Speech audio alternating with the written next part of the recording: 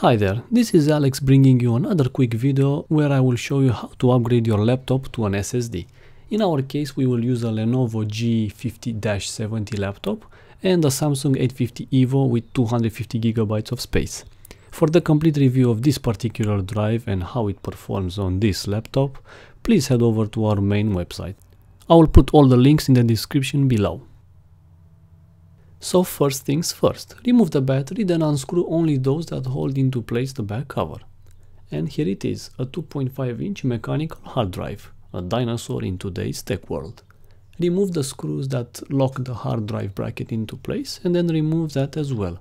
Here we have two side rails. Reattach these to the SSD and put back everything into place. Secure the back cover again and the battery, and let's start a fresh install of Windows. Enter the BIOS to set up everything correctly. On this Lenovo laptop, the BIOS combo key is FN plus the F2 key. Then go to boot options, select boot mode and change the UEFI to legacy support. And that's it.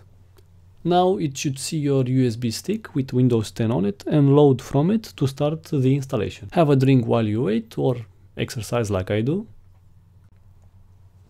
Say hello to my little friend. And that's it. Enjoy your new upgrade, which is the best thing you can do to your laptop if you want to give it some new life. Thanks for watching guys, and until next time, catch you on the flip side.